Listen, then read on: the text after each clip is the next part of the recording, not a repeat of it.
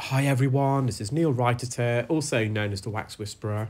Thank you for joining me in my latest video. I have here yet another very interesting case, and it's of a patient who suffered from an ear infection a couple of weeks ago, and they visited their GP who prescribed them oral, so systematic antibiotics, and they still felt blocked after their course of antibiotics, so they arranged to see myself. And as is visible, this patient's got a blocked right ear. They've got this occluding, really crusted residual discharge from the infection, dead skin in the mix, keratin, and probably some earwax as well. It looks as though it's been pushed in a little bit.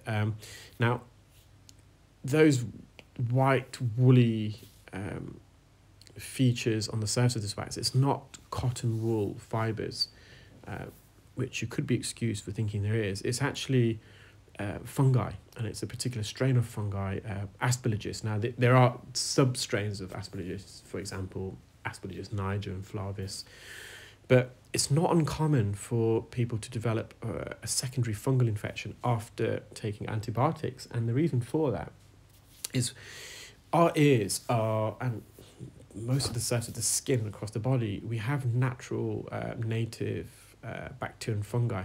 So you may have just seen that little piece of fleshy material that I removed. That's just granulation tissue. Granulation tissue is inflammatory tissue, and it's present when you've got an infection, some healing going on. So just in case you're wondering what that was.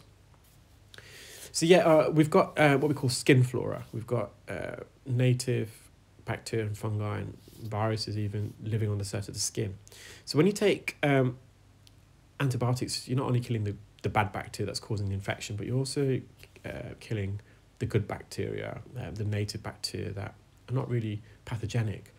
And so, for example, in this ear, there's no bacteria, or very little bacteria, which then allows the fungi to take advantage. They've got no competition. So they can then exponentially grow and really get a stranglehold in the ear. So as you can see, that's what probably has happened in this case. So what I've managed to do so far, I've cleared that occlusion.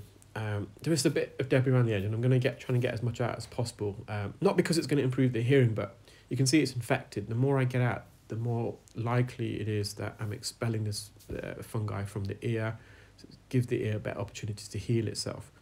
But in the distance, the eardrum itself, we've got it's coated with discharge, ear pus, what we call otter ear, but also there's a red mass there, a polyp, very deep in the ear, and it's very difficult to tell whether this is protruding from the eardrum or from the canal wall.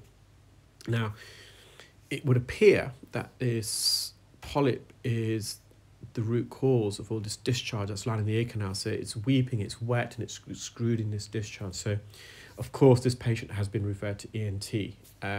Now, I did share this video with an ENT colleague of mine just to get their opinion, because one of the things, obviously, that comes to mind is whether it's a cholesteatoma. So a cholesteatoma is a skin cyst full of dead epidermal skin that's filled with keratin, and it normally forms a middle ear cholesteatoma in the case of the right ear, about 10, 11 o'clock.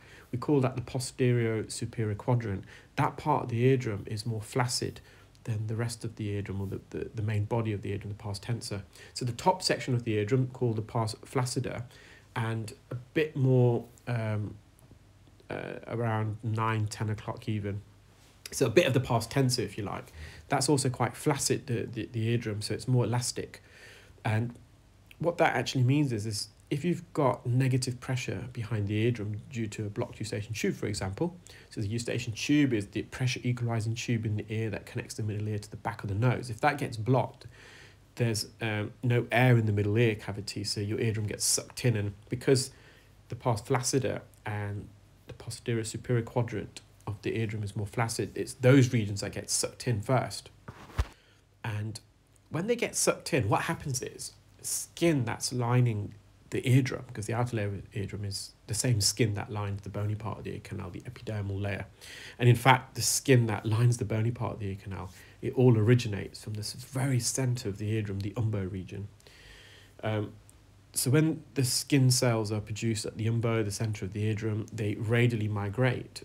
And as the skin cells are migrating, if you've got a retraction pocket, the skin migrates into the retraction pocket. So instead of coming out of the ear, the skin, towards the entrance, it's getting trapped in the retraction pocket. If anything, is going inwards, it's going the wrong direction. And a cyst forms, and the cyst obviously releases enzymes, proteolytic lysosomal enzymes, which basically start digesting flesh and bone, anything in its track really. And you get keratin deposits as well, and you get bacteria feeding on it, which also releases these destructive proteolytic enzymes. And very quickly, it can become very dangerous because it can grow upwards towards the brain, potentially creating and causing a brain abscess or meningitis. It can grow backwards into the mastoid cavity, giving you mastoiditis, an infection of the mastoid bone. It can grow inwards further. It can damage, therefore, the ossicles, the 3 middle ear bones, the balance organ, the semicircular canals, the facial nerve. So potentially it can lead to death. So whenever we see anything like this near the eardrum, of course, we need to act appropriately and swiftly, and we've done the referral already to ENT. But is it a cholesteatoma? We don't know. The ENT consultant I spoke to, I said, again, they need to do further tests and assessments, CT scan. But it's not originating, it doesn't appear that it's originating from the normal region, but sometimes appearances can be deceptive. It's almost overlapping the front part of the eardrum and the posterior part. And there's one part that looks like it's growing, protruding from the top right of the ear canal. So if it's coming from if it's protruding from the ear canal itself, then you can be pretty sure, especially on the right-hand side, that it's not a cholesteatoma. But again, this is a case for now for ENT, and I've asked the patient to update me, and no doubt the patient is going to see a colleague of mine, more local, and they'll no doubt get in contact with me and update me as well. So it'll be interesting to see what's going on, and I will, of course, keep you guys updated. So for the rest of this video, what you're going to see me do is just remove all this residual infected skin, discharge that's crystallized, any wax, all from the perimeter of the ear canal. And I'm also just going to mop it as much as I can around the eardrum to get much of this discharge out. I've asked this patient to try and get, I've written to the GP requesting an urgent referral to ENT on the NHS, but I just don't know how quickly they're going to be able to be seen. So this patient has asked whether I can recommend someone privately, which I have.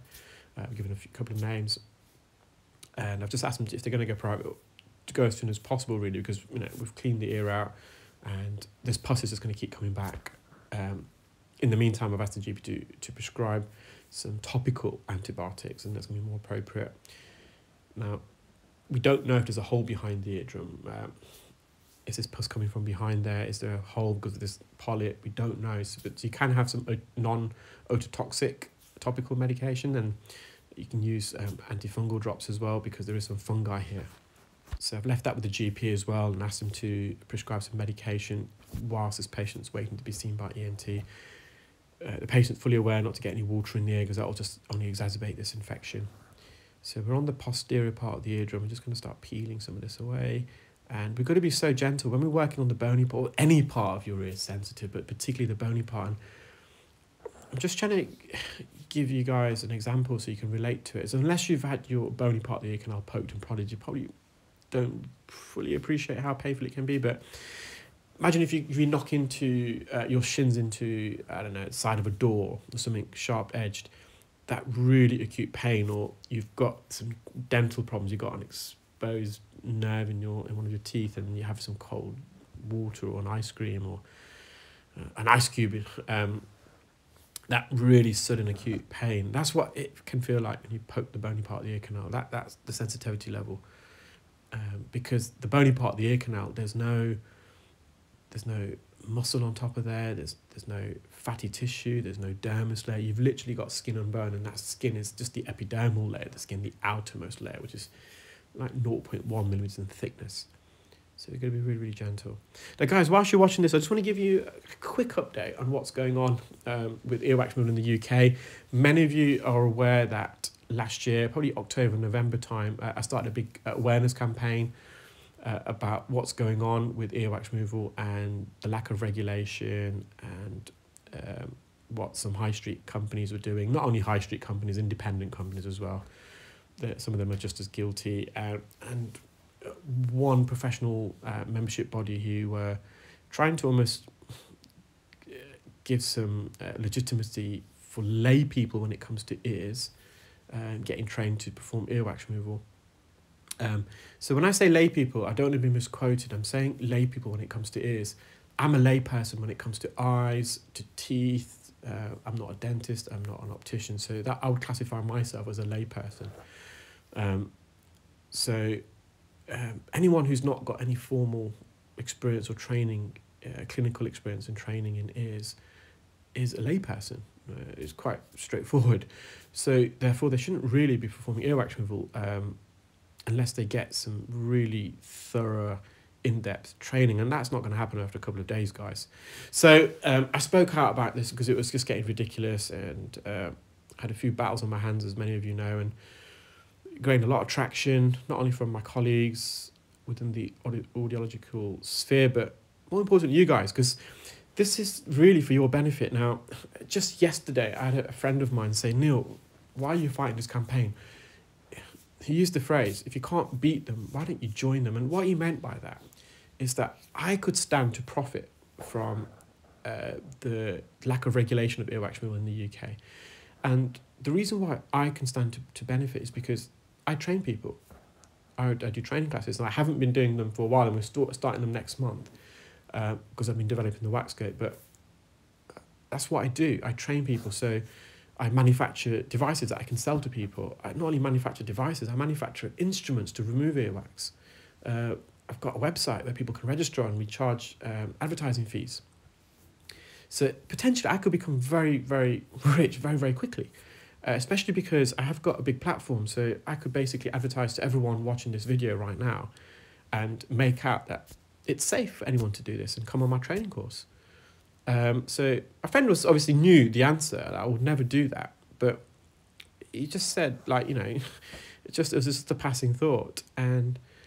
But so when I'm campaigning and speaking out against this, it's not because I'm trying to profiteer. In fact, it's the opposite. I'm losing. I could be losing potential revenue, and the lay people who are performing earwax removal, I don't see them as competition myself, because I mean I see a different kind of complexity of cases.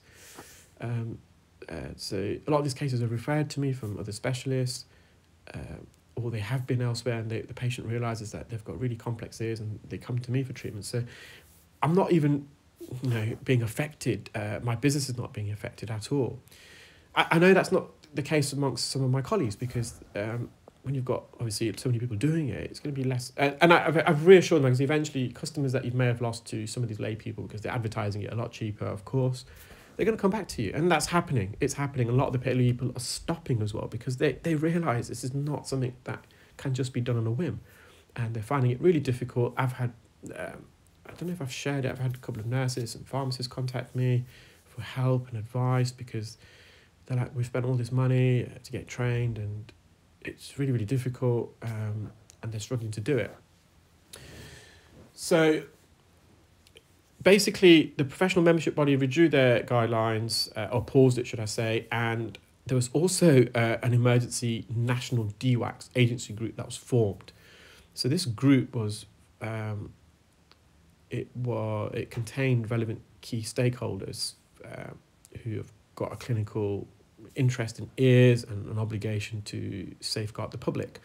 So that involved ENT UK, which is a professional membership body for ENT surgeons, the British Society of Otology, I think, as well, if I'm not mistaken, who again, another professional body for ENT surgeons, the British Society of Audiology, so for audiologists, the British Academy of Audiology, as is another one. Another one is AHIT, which is more of an independent audiologist in the UK. Then you had, it's not just audiologists that perform earwax, so you've got nurses, so you've got the Nursing and Midwifery Council, the NMC, doctors, so the GMC. Then there were some charitable groups, the Royal National Institute for the Deaf, and they all came together. And I apologise if I missed anyone off that list, it's not exhaustive. And because of all the campaigning that I was doing, they all came together and said, we need to do something.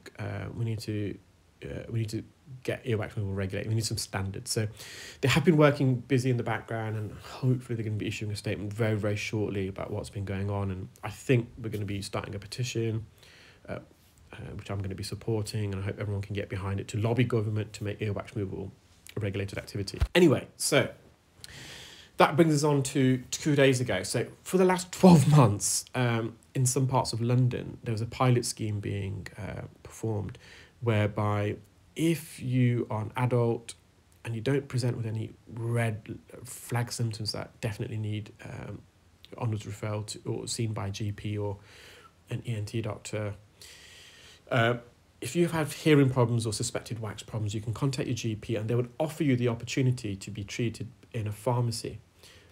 So have your ears checked, questioned, and any earwax removed and a hearing screening performed. And so the results of this pilot scheme were published a few days ago, and it's quite alarming if I'm honest, but obviously the relevant key stakeholders who seek to profit from this have put a spin on it and making out that it's great evidence-based to support what they're doing, which is basically training not only pharmacists who are clinicians, pharmacy technicians, but also non-registered and non-clinical pharmacy staff, such as pharmacy assistants. And that's now in black and white. So, you know, if anyone doubted me and felt that I wasn't being truthful, this is in this report. They've openly said that as part of this pilot scheme, patients can be treated and were in fact treated by non-registered and non-clinical staff. What's worrying though is that although the patients who agreed to consent, so the patient will ring the GP practice, the surgery will triage them, ask them some questions to see if they're suitable for the pilot scheme, and then give them the opportunity to be seen by a pharmacy. I don't think they were told that potentially they would be seen by a pharmacy assistant. It doesn't stipulate that in the report. So that's the worrying thing initially. The next glaring omission from this report is, although that they said 7,300, I think, people there or thereabouts, patients were referred to this pilot scheme, they didn't give any numbers of the number of patients who declined it. And that's really important. If you're going to roll this out nationally, you want to know the uptake of how many patients accepted this referral on the basis that we're going to see by a pharmacist. And I don't, again, think they were told the full truth that they may also be seen by a pharmacy assistant, which I suspect the acceptance rates would have been far lower. But how many people declined? And it doesn't stipulate that on the evaluation report. It's 79 pages, so I might have missed it, but I don't think I have. So, but that's crucial, because if you've only got an uptake of 5% on this pilot scheme, well, the answer is there. It's a non-starter. So that's been admitted from as far as I know. So out of the 7,200 odd, I think 1,000 or maybe 2,000, I think it was, yeah, just short of 2,000, the referrals were declined by the pharmacist because they felt it didn't meet the referral criteria. So in essence, about 5,300 people were seen by pharmacists in the end over a 12-month period. And this evaluation report deems this pilot to be a success based on the feedback provided by 12% of those 5,300 odd people. So only 12% actually provided feedback. So 88% of people didn't provide feedback, but they still deemed it to be a success because of the 12%. Apparently, a lot of the feedback was positive. Now, because it's a community-based pilot scheme, is it possible that this 12% were people who were friends and family of the participating pharmacist, because it was open to the public and they were the ones that were bothered in the end to provide feedback? We don't know, but that's a possibility.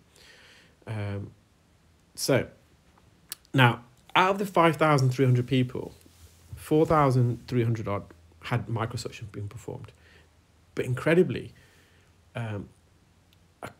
almost a quarter of patients were asked to come back on a follow-up.